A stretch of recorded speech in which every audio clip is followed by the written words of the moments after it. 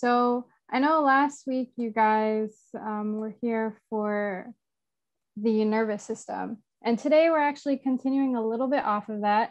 So today we're going over the organization of the brain.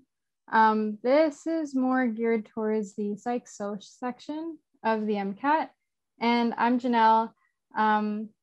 I graduated last year and studied biology. And I'm also one of the other MCAT tutors here, part of Socratic Med.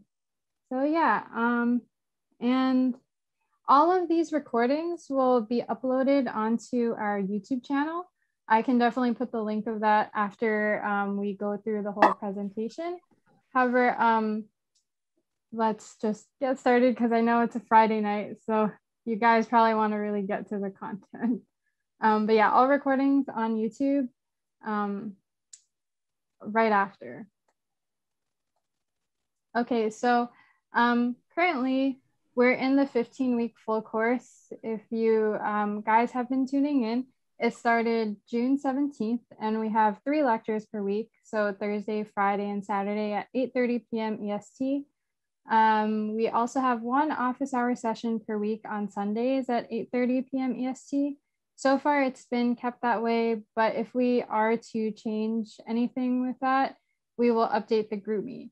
And for all of these lectures, we're trying to cover the most high yield MCAT content as possible to keep you guys informed about what you guys need to know for the exam. For our GroupMe, so this was the original link. However, we have been having some complications with some spam bots that have been joining our chat. So I know that one of our other MCAT tutors, Mark, has been changing the link because that has been working now. So for the most updated link, I guess I can definitely update you guys in tomorrow's session, as well as it should be on the Facebook group that we have as well. But if you have any questions about joining the GroupMe, feel free to message me tonight so that I can get that link to you pretty soon at the end of our presentation. And then, yeah, we usually have updates or changes on the GroupMe, and it's also a great way to contact all the MCAT tutors with specific questions associated with each of the sections of the MCAT. And also for the purposes of the lectures these days, if you could all keep your questions to the, I guess, questions about the content during the times when I give you guys practice questions, that would be great. Just because we want to, go through the content for everyone. And then once we have those mini breaks, that's when we can go over like a bunch of questions together. So yeah. So today the learning objectives are to review the major parts of the brain, then review the major lobes of the cerebral cortex, then review the functions of the hypothalamus within the limbic system, and learn about the effects of damage to the forebrain, review the parts of the midbrain and hindbrain, and learn about the effects of damage to the midbrain and hindbrain. And also at the end, review the neuron structure and major neuron types. I know you guys went over it last week. We're just doing like a slide or two and just doing like a check-in with you guys from last week. So let's start off with the major parts of the brain. I kind of structured the PowerPoint as going from like bigger to smaller. So that's where we're starting. So the forebrain, midbrain, and hindbrain are the 3 biggest like group of structures when we're looking at the brain here. So you can see the forebrain is here, the midbrain is this upper portion, and the hindbrain is this purple portion at the bottom. So the forebrain is composed of the cerebrum and the limbic system, but also within it, it has the hypothalamus and thalamus. And the main functions of the forebrain is for sensory processing.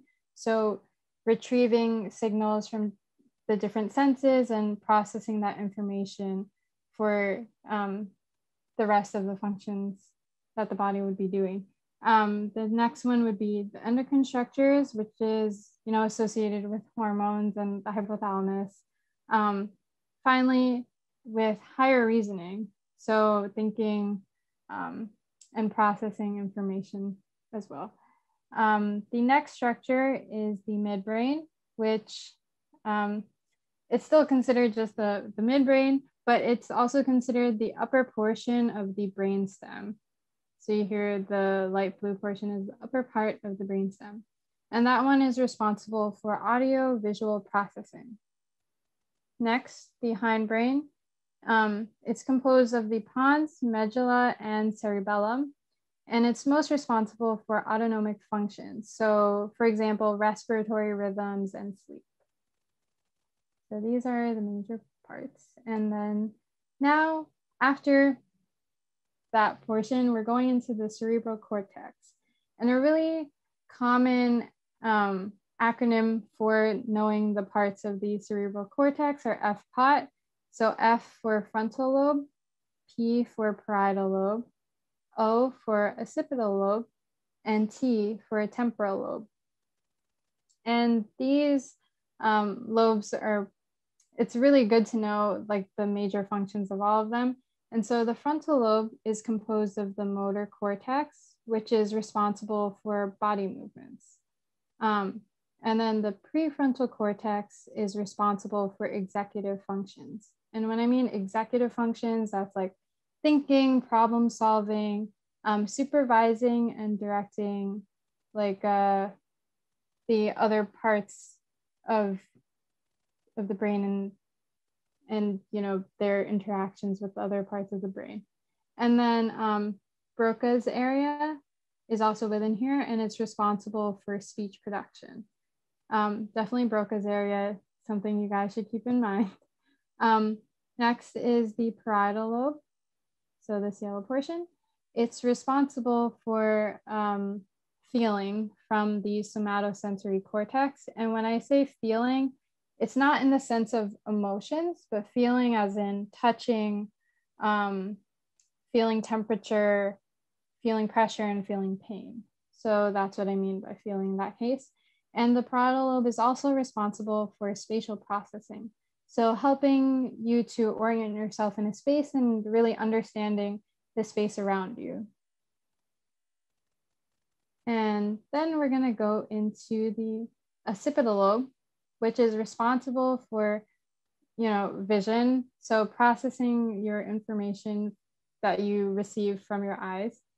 And another feature of the occipital lobe is that it's a striated cortex. So specifically the occipital lobe has cells that are striped or striated, and it looks a little bit different from the rest of the other lobes. The temporal lobe is responsible for sound, so processing information from your ears. And that is definitely associated with the Wernicke's area, which is also in that lobe, for language reception and comprehension. Sorry about that. But yeah, so these are the 4 parts. And then now we are going into, oh, can we slow down a little bit? Okay, yeah. Sounds good. Okay, so for the cingulate gyrus and the basal ganglia, these are both structures that it's still a little bit debatable about whether they are part of the limbic system or not, which is why I kept them as a separate slide as opposed to being with the limbic system slide, which I have next. So the cingulate gyrus, it's responsible for emotion and pain. And also another function is for predicting and avoiding negative consequences. And the cingulate gyrus is this area here that's a little bit tan and also outlined with this red line here. It's just this outer portion. And then the basal ganglia is responsible for motor functions. And so the basal ganglia is this purple area right behind.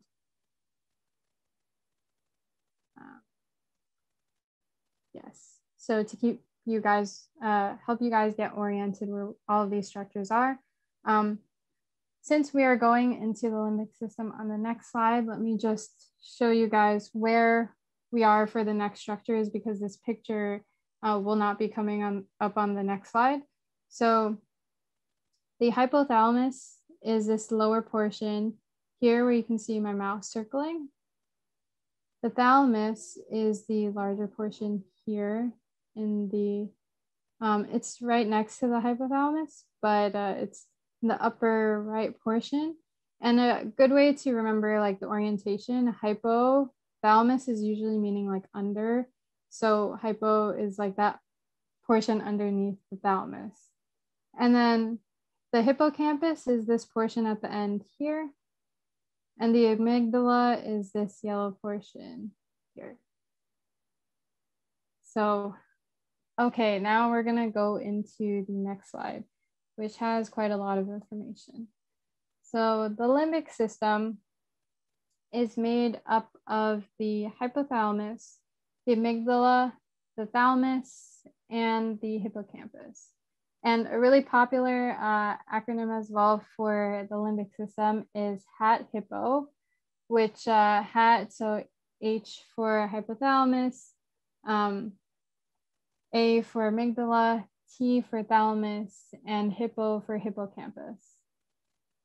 And so the function of the thalamus is mainly for the sensory relay station. The thalamus is able to relay all of this, it's able to receive information from all of the senses, like taste, touch, for actually not all of them, most of them, except for smell. So that's just one factoid about thalamus, because it's actually closer to the lower area, which is why the thalamus is mainly responsible for all of the other senses, but just not smell. And then the amygdala is responsible for anger or violence, and fear or anxiety.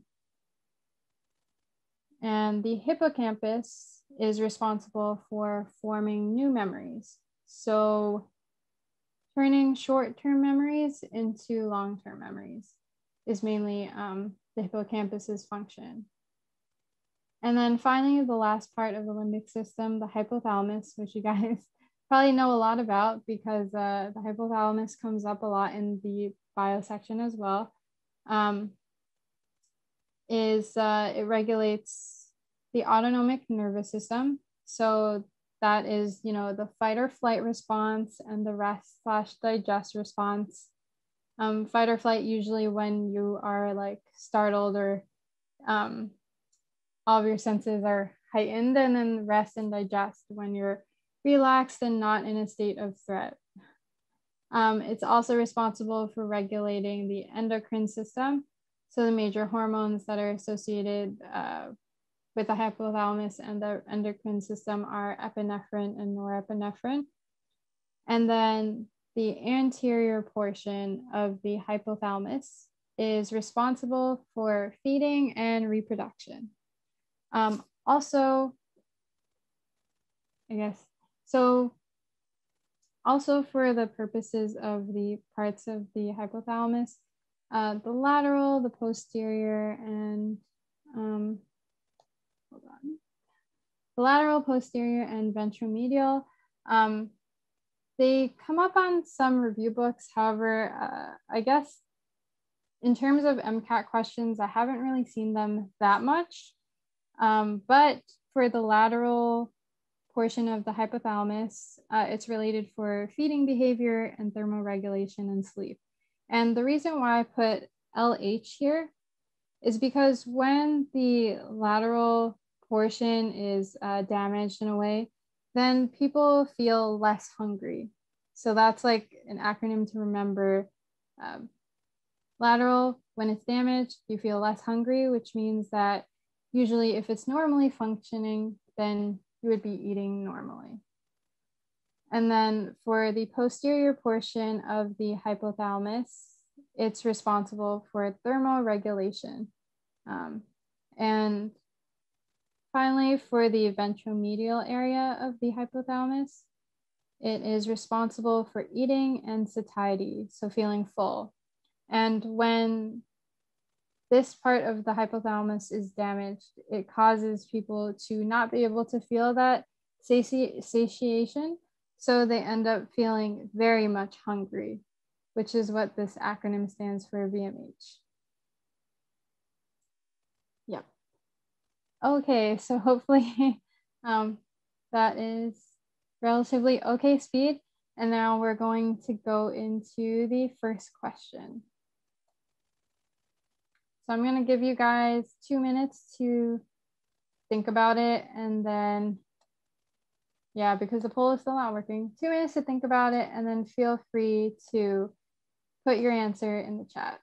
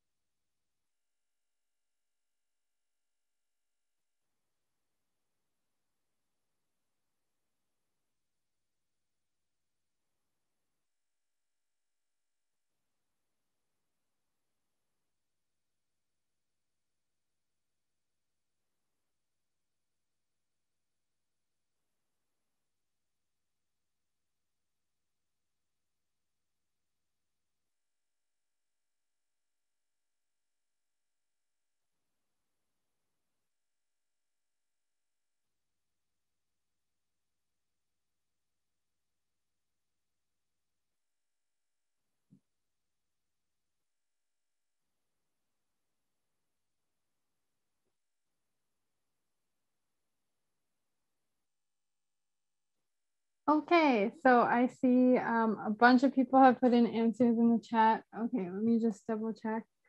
So I see a lot of C's, and I see a few A's, and I see a D. Okay, so the majority of you guys got it correct, so it is C. I actually kind of like gave a hint as to which ones might not be the right answers for this particular question, because I actually didn't speak about the cerebellum and pons yet. So we're actually going to get into that in the next few slides. As we remember, the cerebellum and pons are part of the hindbrain, but so far I've been focusing on the forebrain. So, you know, if you see things that we haven't learned about yet in the lecture, I probably wouldn't be testing you guys on that part. So just keep aware of that. So yes, why is it not the other answers is what I'm going to go into. So for C, we definitely know that the hypothalamus is associated with homeostasis and emotions because of its relationship with the pituitary gland and regulating all of these hormones that we use to promote homeostasis in our bodies. In regards to the thalamus, choice D, the reason why it's not the thalamus is because the thalamus is related to the sensory relay station, as I mentioned a little bit earlier.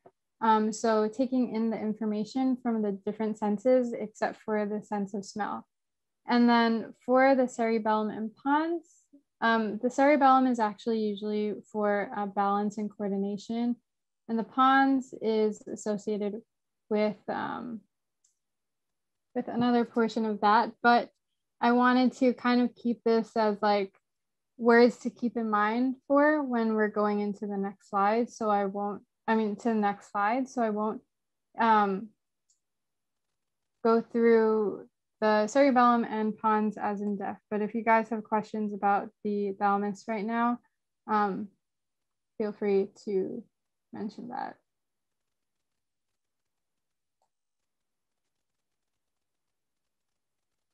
Okay, and yes, Opal, I'm actually going to go into what the pons does in the next few slides, once we go into the midbrain and hindbrain. Also for, sorry, for Samantha, is this speed okay right now?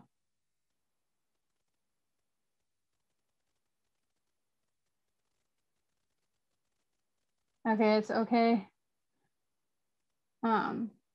Okay, great. Okay. Good. So now we're actually gonna go into one more question. And this focuses on the lobes. So this is something that you guys should definitely know for the purpose of the exam. I'm also gonna give you guys again 2 more minutes, and yes, put your answers in the chat.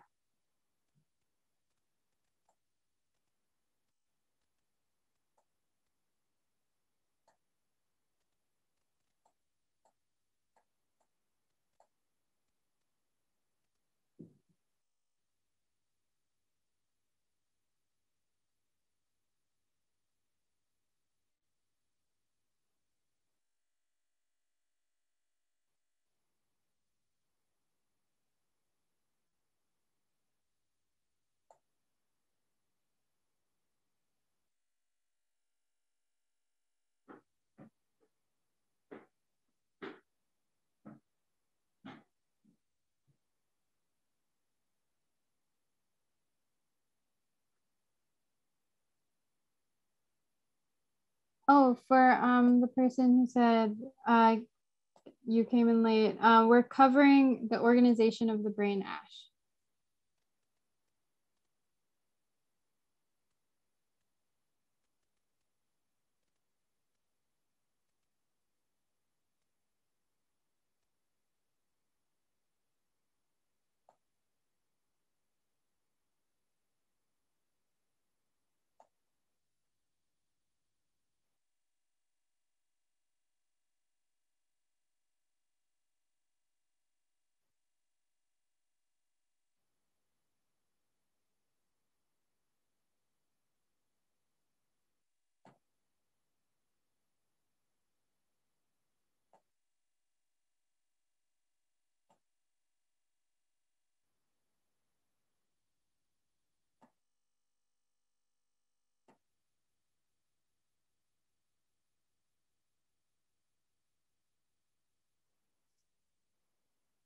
Okay, so yeah, giving you guys 2 minutes. So we've got, let's see.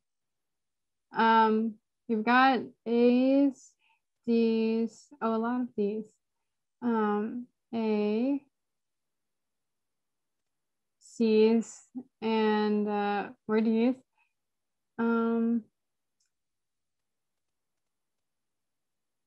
Okay, not A. Yeah, so we definitely have a lot of mixed responses here. And just to answer Miriam's question, I'm pre-med. I just did well on my MCAT, so that's hopefully this is really helpful for you guys with all of the lectures that the other MCAT tutors are doing as well. So I am going to show you the answers. So a lot of you guys said D, and the correct answer is D. Thanks. So yes, why is it not? So yes, the question says the temporal lobe deals with all of the following except. And it's a good thing here in the chat, Opal said that she changed her answer because it's an except question, so not A. So we know that So I guess one thing about the MCAT, really make sure you recognize the nots and the excepts in the question, because those can really easily trip students up sometimes, especially when you're kind of like worried while you're taking the exam. So we definitely know the temporal lobe deals with language comprehension, right? And if we go back to the prior slides, let me just. So the temporal lobe is this portion, right? So it's this lower portion, and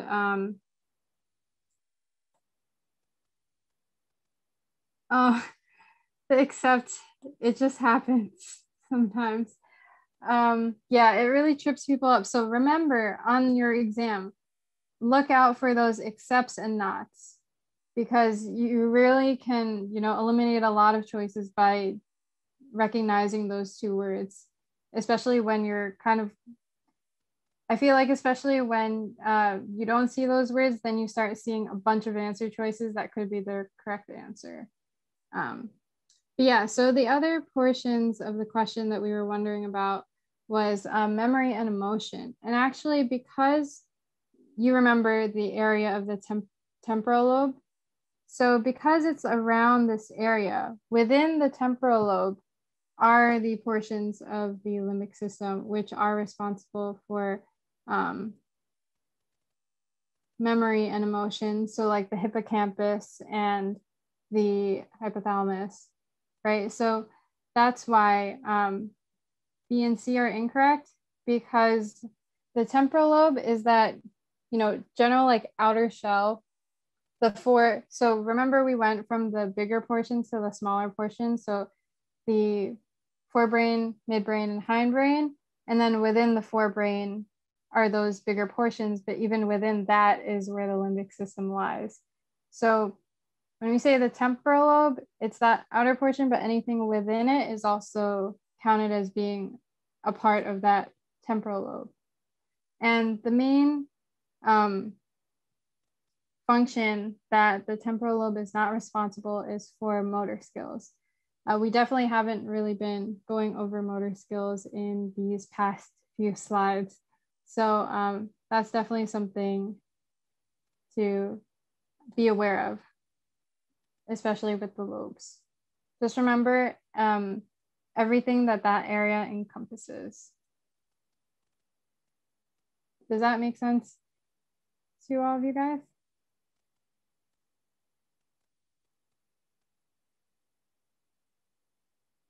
Yes, okay, great. Good to hear. And so now from this one, we're going to go into some more content.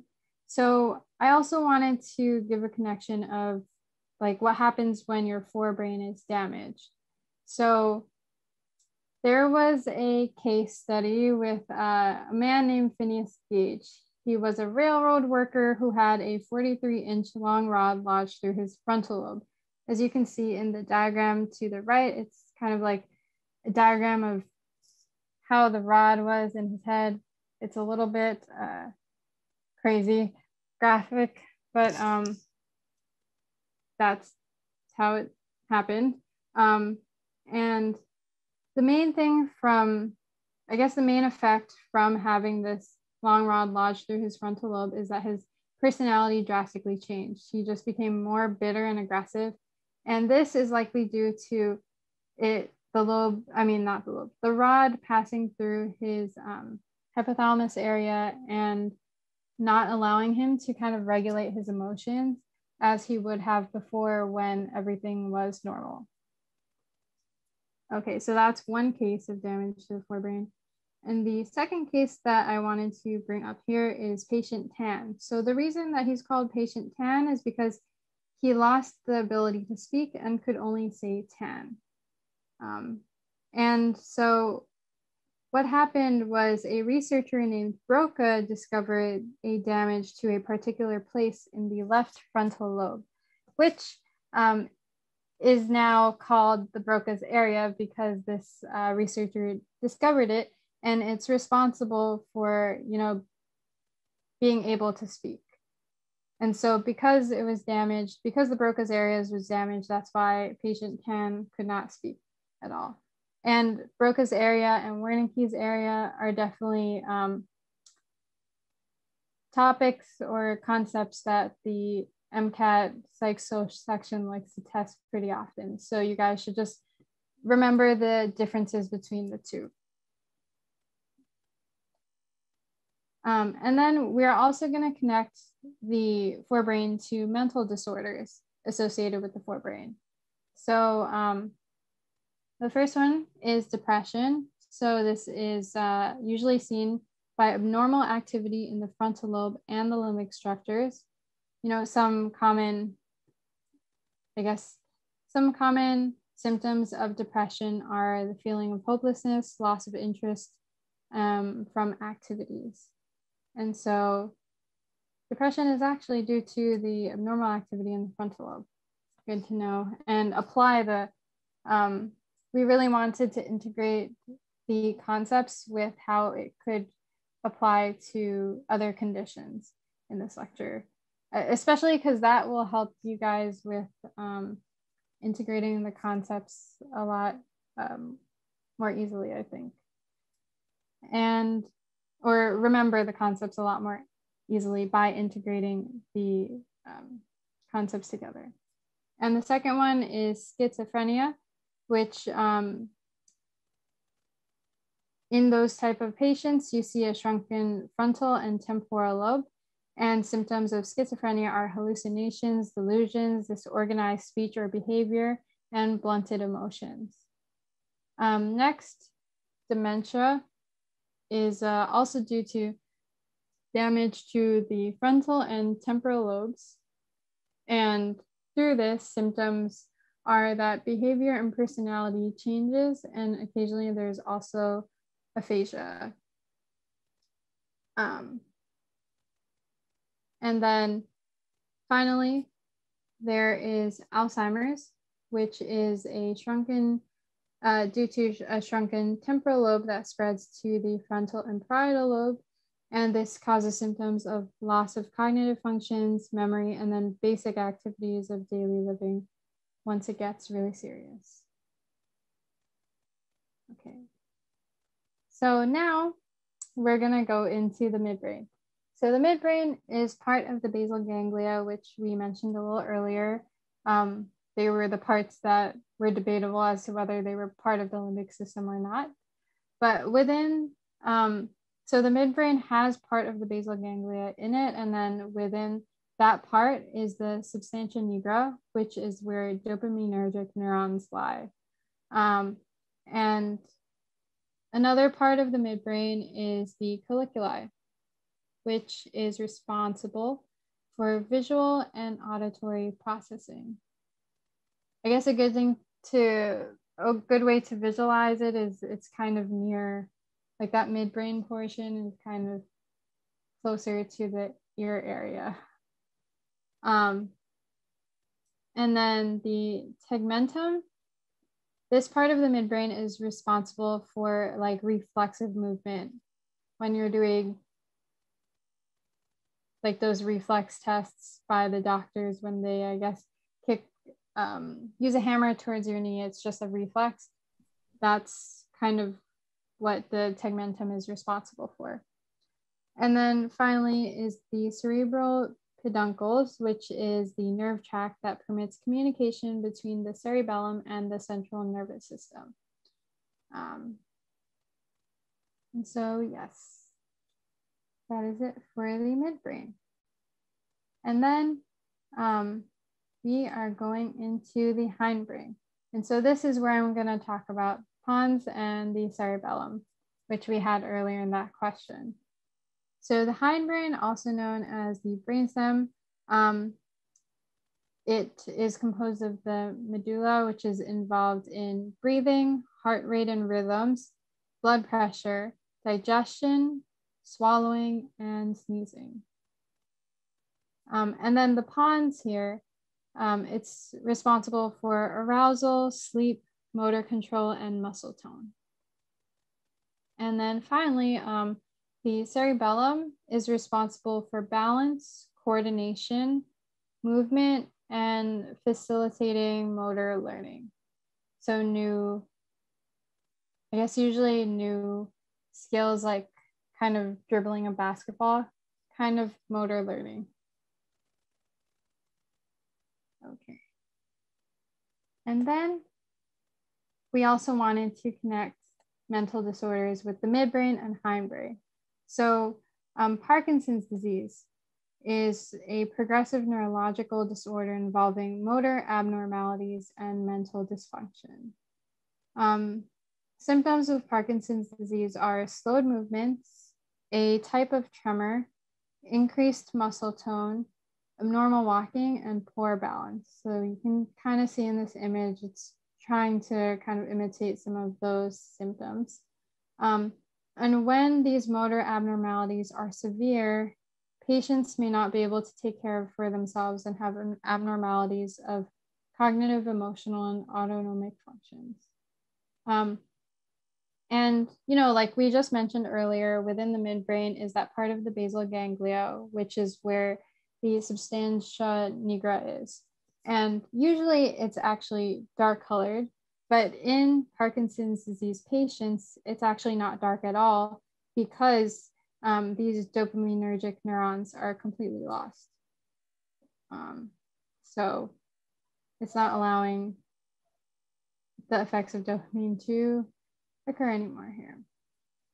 And then the other disorder associated with the midbrain and hindbrain is schizophrenia, in which the mesocortical limbic pathway is affected. It's that middle area, but also with the limbic and cortical area. Okay, and now we're going into another question. So I'm going to give you guys 2 minutes and then feel free to put your answers in the chat.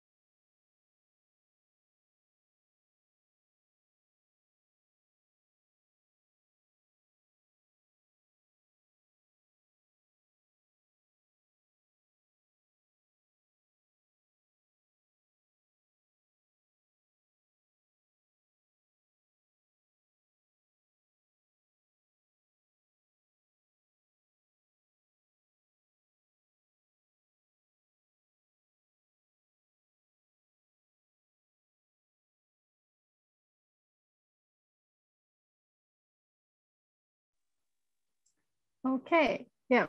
So I see here we've got a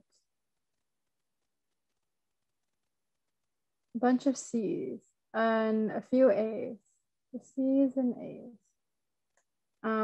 Well, oh wait, the majority of you guys did get it correct with the hindbrain being the answer. I realized I kind of gave you a big hint by saying that dribbling a basketball portion. But yes, so we know that the hindbrain is responsible for procedural learning, procedural motor learning, so like dribbling a basketball. So we can see here that the question says a child has experienced nervous system damage and can no longer coordinate the movements to dribble a basketball, although she can walk. Which region of the central nervous system was most likely affected? So that was the explanation for C, but for the other ones, why they are incorrect. So for D, the spinal cord, because she is still able to walk, that means the spinal cord has not been affected, which is why the answer is not D. For B, the midbrain is mainly responsible for, it's mainly responsible for the auditory processing, which is why if choice B was affected, then it would probably have to do something along the lines of not being able to process the sound that correctly. And then regarding the forebrain, so if we remember from earlier, the forebrain is responsible for those like higher order functions and executive processing, in which those cases, those, I guess, functions are not really related to coordinating the movements to dribble a basketball in particular. So does that make sense to everyone?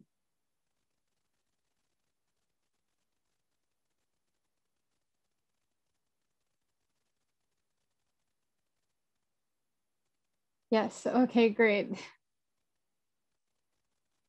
Okay, so then we're also gonna go into another question. So this one really tests you guys. I guess hint is that it's really focused on the Broca's area and Wernicke's area and making sure you guys know the difference. So 2 minutes as well. Put your answers in the chat.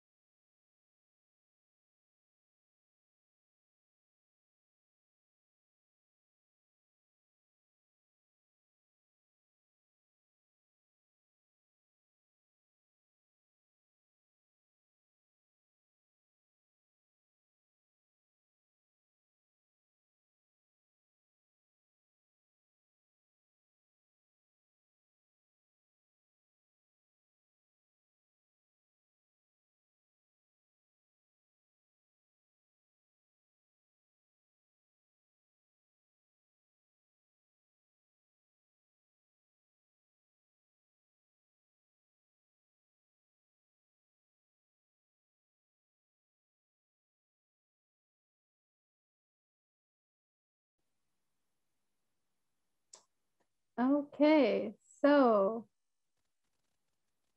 we have gotten an astounding number of A's, and all of you guys chose A. Yes, yeah, like David said, everyone's getting this.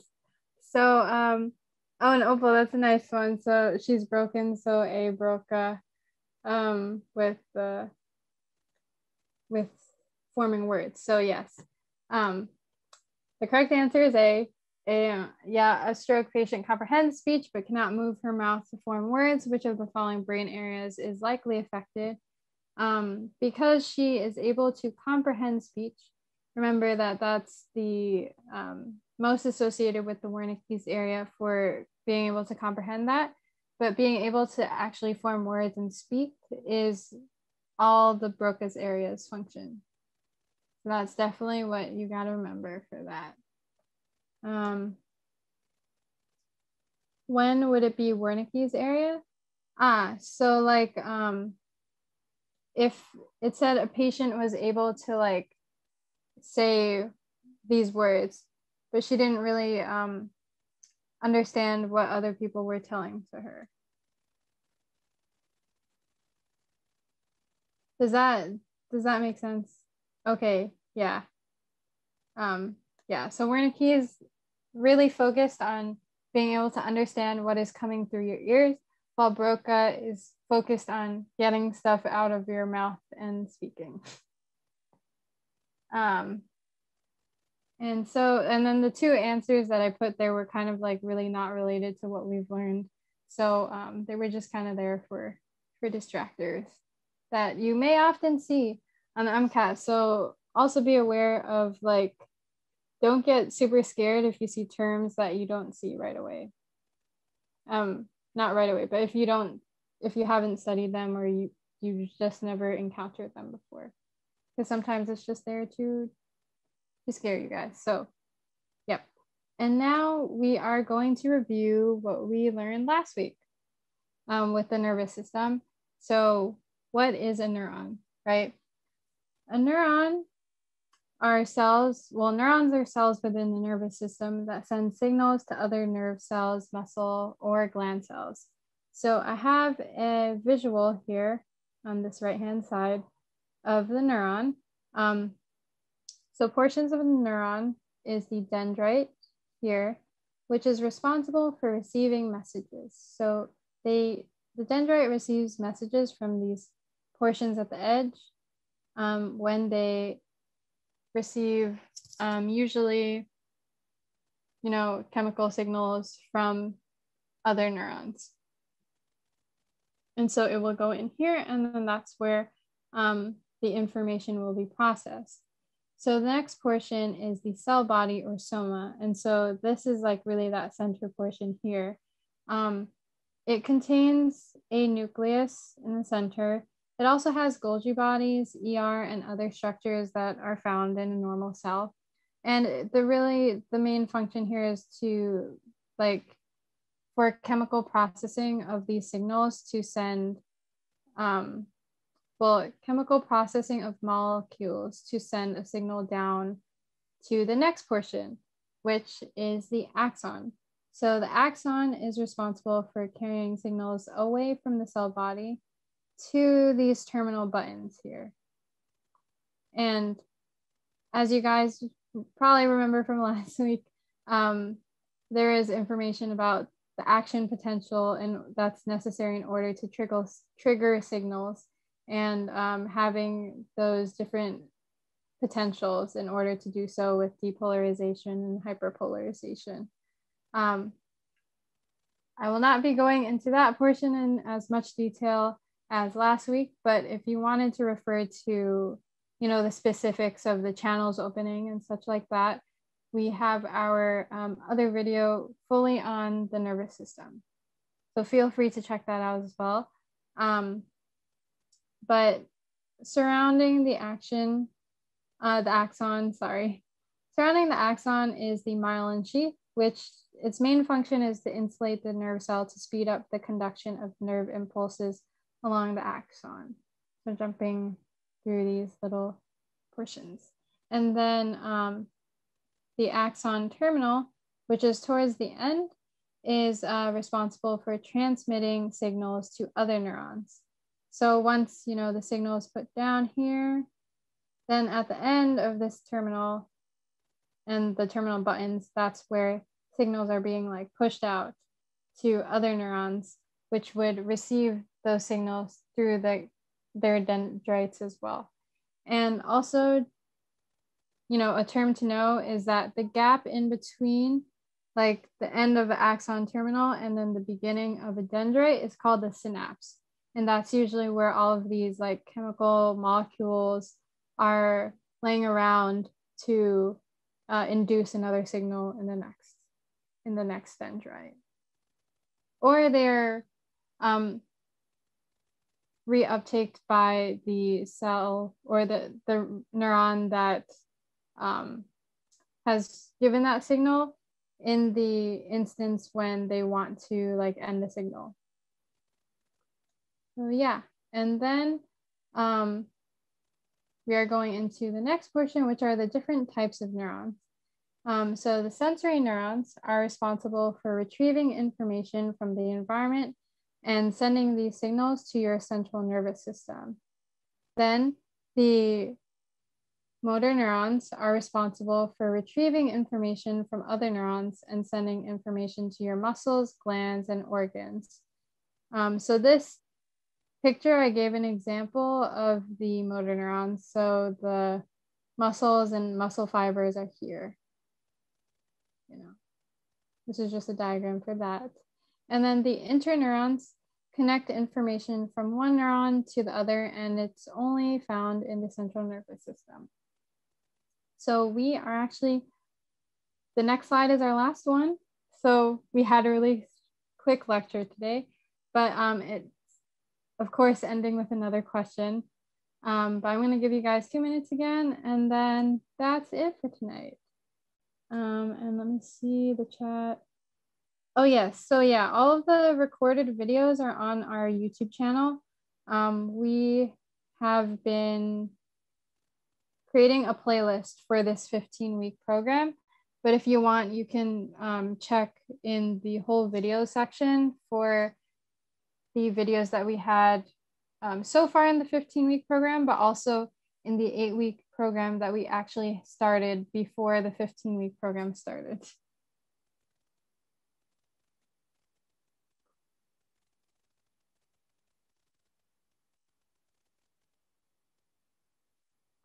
So the GroupMe link, I will, hold on, I will definitely give it to you.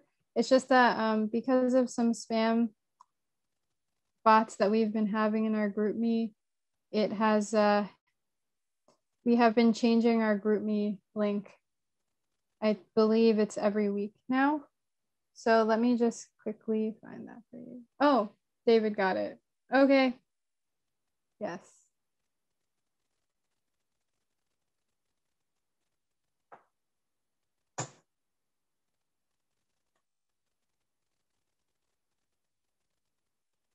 But yes, yeah, feel free to join the GroupMe.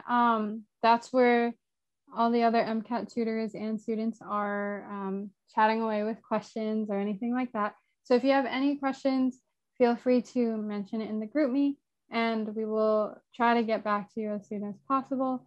And yeah, we will also post any updates. And like today, when we have lectures, we usually post the link right before it starts. Okay, so with that, I see that there are a bunch of bees. It's only bees. So you guys are correct. You know, which term describes the space between a neuron and its target cell? The synaptic cleft, which is what we just, well, which is what I kind of just went over. So yeah, great job, you guys. Definitely listening throughout this lecture. Yeah, so tomorrow we will have another lecture at 8:30 as well. Tomorrow we'll be focused on the skeletal muscular system in biology. And yeah, it will be held by Mark tomorrow. But that's it for today's lecture. If you have any questions, feel free to send a message or unmute, whatever you prefer. Thank you guys for coming. Really appreciate it.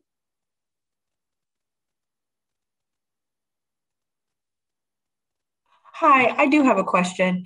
Could you explain one more time? Okay, like you were saying something like the forebrain, but within the forebrain, there was like other. I'm just trying to look at it as a big picture, like big to small. Mm-hmm. Could you explain that hierarchy when it comes to like the systems in the brain? Like, Okay, yeah, definitely. Let me just go back to, I guess the first, hold on, the first slide. Okay, So here is the diagram for the forebrain, the midbrain, and the hindbrain. So we see here that like the forebrain is that like very general structure. That's that large pink portion, which you can see it's composed of like the cerebrum, the different parts of the different lobes of the cortex, and then also the limbic system, which is like the hypothalamus, thalamus, those portions that we kind of had a zoomed in picture of in the next slides when we were going over the limbic system. So, right, the forebrain is just that general, I guess, the general structure that kind of encompasses all of these little portions within it. Like, does that make sense? Yeah, so it's like, so within the midbrain, the amygdala is in the midbrain. That's particular area where it's at. For the amygdala, hold on.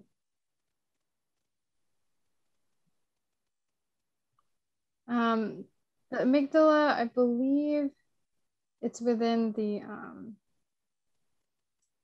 yeah, that is more within like the temporal lobe. Like here, like it's like right above the midbrain. Like I guess in a way, because that the midbrain is just like this little upper portion. Okay. As you see here. So when we go into this diagram, the amygdala is this portion, this like yellow circle. Sorry. You see, so like the midbrain would be like this portion, this pink portion. Oh, okay. So then the amygdala is like here, which is the part of the temporal lobe, but not quite part of the midbrain. Okay. Yeah. That works out. Thank you. Okay. Of course. Yeah. Happy to help. Let me see. Are there any other questions here? Oops, sorry. Okay. I have the Kaplan 2017 book. Is this okay? Because I heard anything after 2015 should work. Yeah, definitely. I feel like the 2017 book is fine. For year to year, they don't really change that much. It's only like minute things. So I think you're good. Anyone have Kaplan PDFs to share or Kaplan quick sheets? Yeah, we can definitely send those in the GroupMe. On the MCAT Reddit, I feel like they have a lot of resources for Kaplan quick sheets and PDFs. I think all you really have to search is just like, Kaplan quick sheets Reddit. And I believe they have like a Dropbox with like all of those documents. They also have like a full PDF of the Psych Soc section, not Psych Soc section, but like Psych Soc terms that you should know for the exam. So yeah, that's a free PDF that they have within the MCAT Reddit site. Okay, I see. Next question. If dopamine is responsible for Parkinson, what receptors are affected for schizophrenia?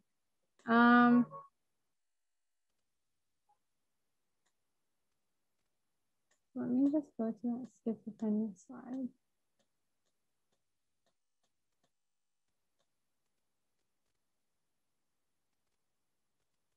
So, hold on.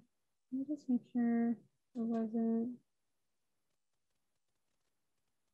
So, yes, actually, so for schizophrenia, the dopamine production is also affected.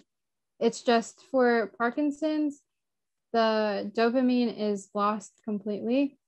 But for schizophrenia, dopamine, there is a normal dopamine production. I think sometimes it's too much or too little, which is what the dopamine receptors are also responsible for having an effect on schizophrenia. Hopeful. Yeah.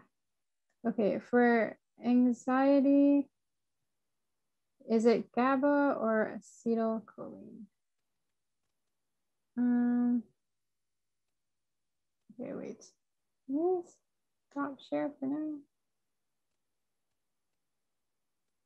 If you've, here, let me find the link. I can actually find the link for the Psych Soch as well. Okay, so first, that is the Dropbox link with the Psych Soch.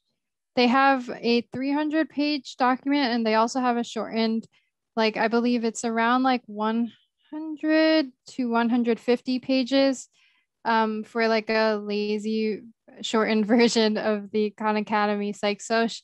But yeah, basically that's some people prefer the shorter version, some people prefer the longer version, so it's really up to what you prefer. But yeah. Okay, and then regarding anxiety.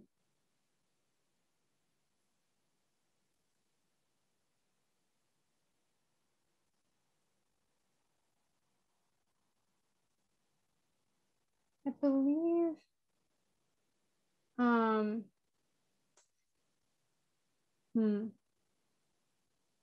I believe anxiety is associated with serotonin, but also with GABA. Oops, sorry, but yeah, related to GABA more than acetylcholine.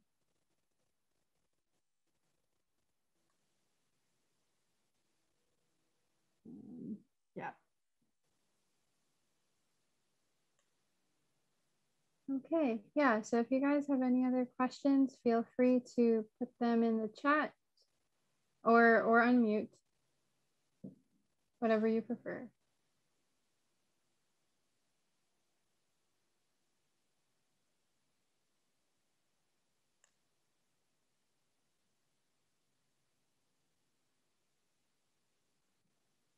Oh, it definitely, sorry, Anna, it definitely is GABA, an inhibitory effect for GABA.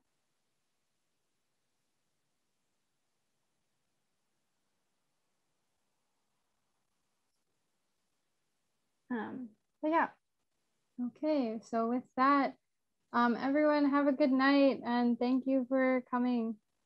Really appreciate it. Okay.